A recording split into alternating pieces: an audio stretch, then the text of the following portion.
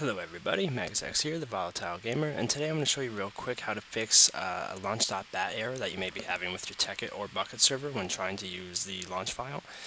And first I'm going to show you what that looks like, and then we'll show you real quick how to fix it. So you're going to see in big caps, failed to bind to port, right down here at the bottom, and perhaps the server is already running. This is pretty common.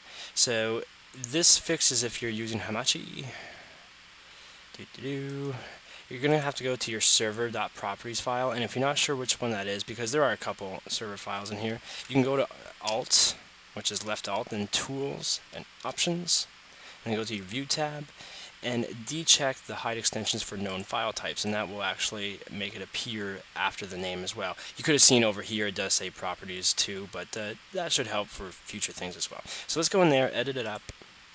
Okay, and you're going to go to where it says server IP.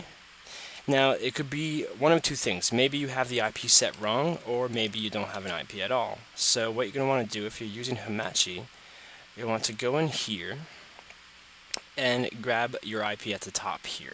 So for me that was, 5.229.6927. And you could save this. Now, before it actually kicks in, you're going to have to shut this off, your actual launch.bat. So I press Control S to save there and load it up again.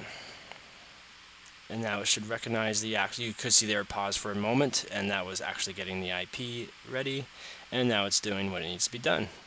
So if you're not using Hamachi, I'm not 1,000,000% sure about this, but what you can do is type in Windows key and R to open up your run, and type in CMD Charlie Mason Donald for your command line, and then here you can type in ipconfig, and for me, let's see if I could find it here.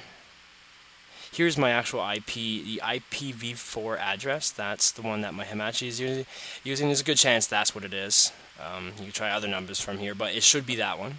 So that's another way you can get it, or there's other websites online too. So hopefully this was helpful for you guys. That's going to be all for today. Thanks for watching. Peace out. PS, if you're still having any launch.bat issues, I do have, at this point, 2 other videos you can check out. I might throw some links or annotations up, so take a look for that. And hopefully they help as well. Bye-bye.